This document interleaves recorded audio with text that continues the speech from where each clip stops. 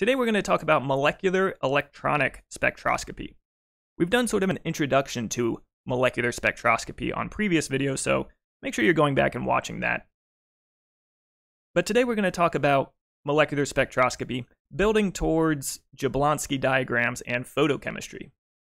So let's start maybe with this discussion of electronic spectroscopy.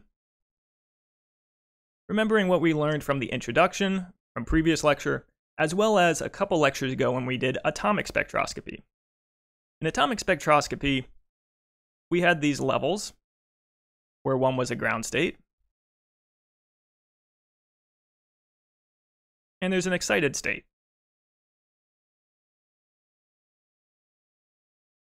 And maybe in this example, there's going to be two excited states.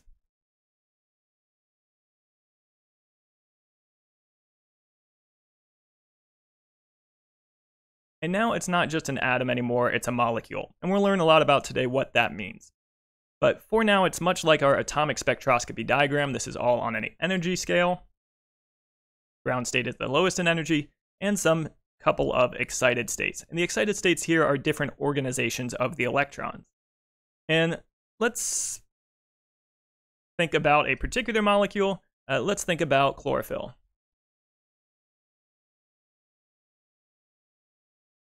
The chlorophyll molecule has an electronic structure like this, where the ground state is separated from the first excited state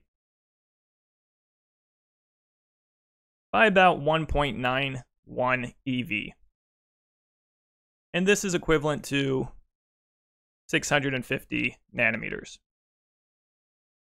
Now, that's one possible transition that chlorophyll can undergo, rearranging its electrons to put them in perhaps different molecular orbitals corresponding to this excited state 1.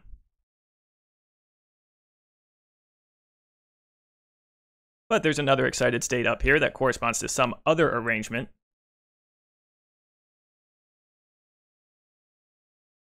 And maybe that other arrangement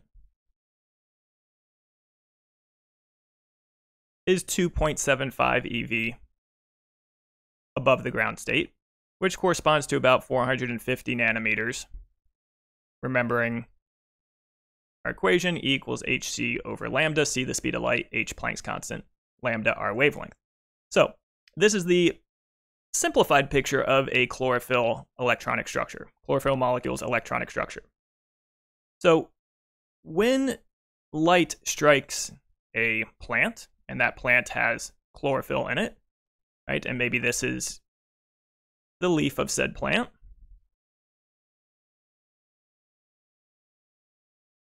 And there's some vein running down the center of it. And inside here, there's a chlorophyll molecule. And as light comes in, well, light is a bunch of different wavelengths.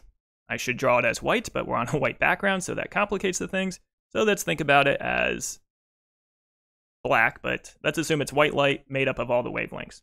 Now, for chlorophyll with this ground electronic state, it's only going to absorb red and blue light. Okay? So while there's, maybe this is the better way to draw it, while there's red light and blue light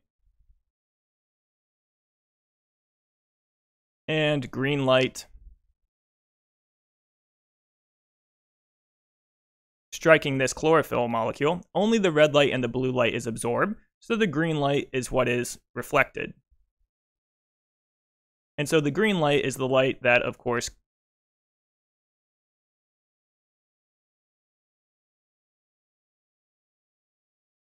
comes up and strikes our eye, and so we see the chlorophyll molecule, or the plant as a whole, as green. Why? Because of this electronic structure of the chlorophyll molecule. Right? Because these quantized states are organized like they're organized, they absorb red and blue light, and the complementary color here that is reflected and not absorbed is green, so plants appear green to us. But this is a very simple sort of diagram of the chlorophyll molecule. That's sort of an atomic spectroscopy look. Clearly, chlorophyll is a molecule. There's more than just arrangement of electrons.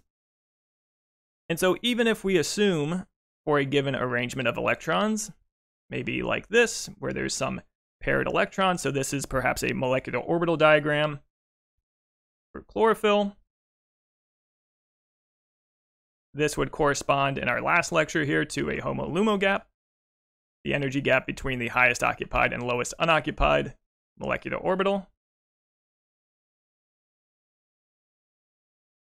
For this arrangement of electrons, in this electronic ground state, this is clearly a singlet ground state. For that given organization, there's not only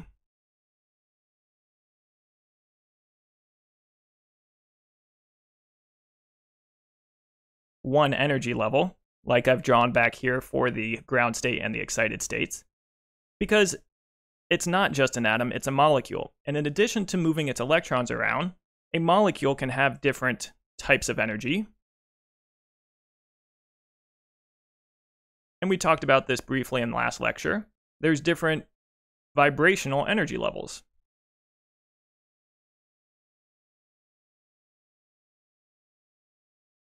And so these are the V equals 0, V equals 1, all the way up, vibrational energy levels.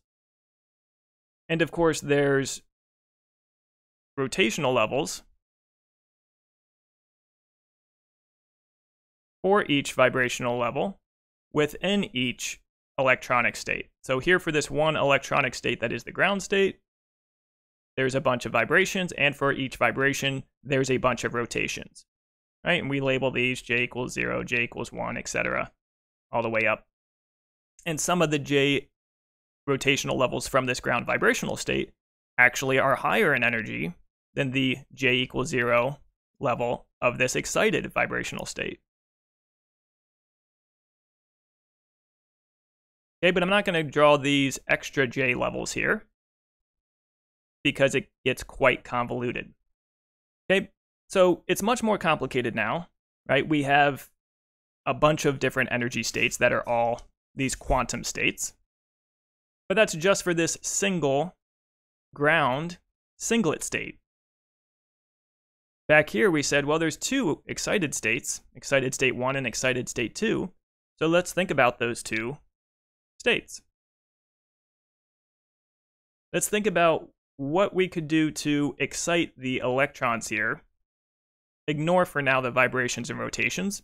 And if we're going to excite these electrons, the thing that makes the most sense is to move one of these electrons to the first unoccupied state. Okay, so this singlet state we can excite, but we can really excite it two ways. Okay, we could excite it to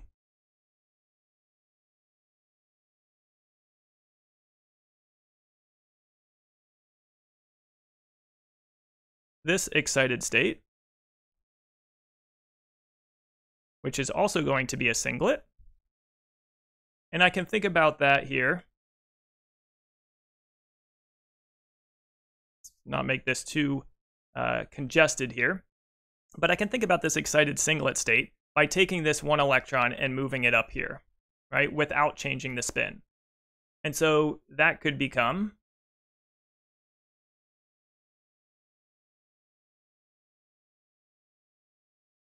the bottom electrons are still where they were. And now I've moved that one electron up. It still is a spin down. The spin equals 0. It's a singlet state. But that's one possible excited state of the electrons. Okay. The other option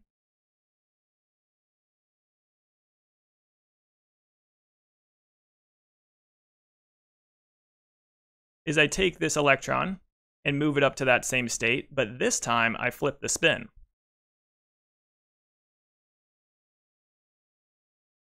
And so now this is a triplet state.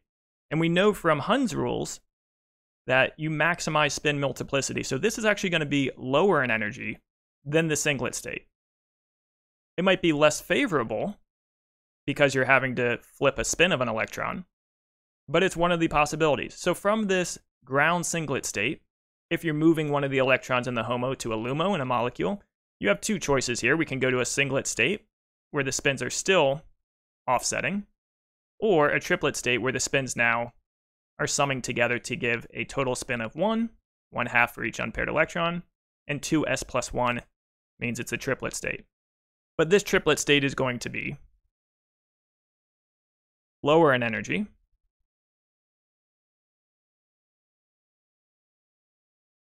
than my excited singlet state. Okay, so these are the two states, as black lines we're drawing them now, that we drew as these excited states 1 and excited state 2 over here. Of course, within each of these, we can still realize that there's going to be a vibrational progression once the electrons are organized according to this excited singlet state. And there's going to be a vibrational progression for the electron, or for the nuclei vibrating a certain way, based on the electrons now in this triplet configuration. And of course, within each one of these vibrations, there's a series of rotational energies of the nuclei of the molecule as a whole. Within these vibrational energy levels that are part of these different excited states or different organizations of electrons. Okay, so now we get some appreciation for how complicated nature is, right? For how many different quantum states there are in just a molecule like chlorophyll. It gives us some appreciation for, by comparison, how simple an atom would be where you don't have rotations and vibrations. Okay, so this is building towards, and we can draw the rest of these J terms here. This is starting to look like what's known as a Jablonski diagram, where you're showing all the states and you're going to start drawing arrows demonstrating the way that a photon can cause an absorption, or there can be a relaxation. Up till now, we really only considered electronic transitions from like photon absorption and emission without a bunch of vibrational and rotational states in the way. Okay, now that we have all this complicated quantum structure, what we're next going to talk about is, well, what are the possible transitions that can now take place? Okay, sure, there's just straight up absorption, right? If I'm in this ground rotational state, of this ground vibrational state, of this ground electronic state, maybe I'm promoted up here to this excited rotational state, of this excited vibrational state, of this excited electronic state. That's a photon absorption. It's not like we typically draw it just from ground electronic to excited electronic without really considering vibrations and rotations. Oftentimes we're going to wind up in some excited vibrational and rotational state with that photon absorption. So there's a lot of different possibilities here, not just absorption, but of course you can have relaxation back down, known as emission. But now you can also start to have horizontal motion on this diagram. And a horizontal motion on this diagram means these different vibrational and rotational states of other electronic states can start to transition back and forth. Moreover, there can be relaxation within a given electronic state from vibrations and rotations to other vibrations and rotations. Okay, so while we typically think about absorption and emission between electronic states, there can be vibrational relaxation, rotational relaxation. There can be these horizontal movements in these diagrams. And within a molecule, I can transfer energy then from vibration into rotation into electronic energies. Or the molecule, maybe chlorophyll, is excited and then bumps into a molecule next to it. Or maybe this is the gas phase and this molecule bumps into the wall and loses some energy. Okay, so all of these different transitions are going to be broadly defined as radiative or non-radiative. We'll build out the terminology for each of these types of transitions in the next lecture and talk about the difference between fluorescence and phosphorescence internal conversion, intersystem crossing, vibrational relaxation, all of these things that are depicted here as we fill out a Jablonski diagram and understand what that means for relaying information about photochemistry and the world around us. So that'll do it for this lecture. Next time we'll build this Jablonski diagram out even more and talk about all these different processes and what types of environments those processes are likely to take place in. That'll do it for this lecture. See you next time.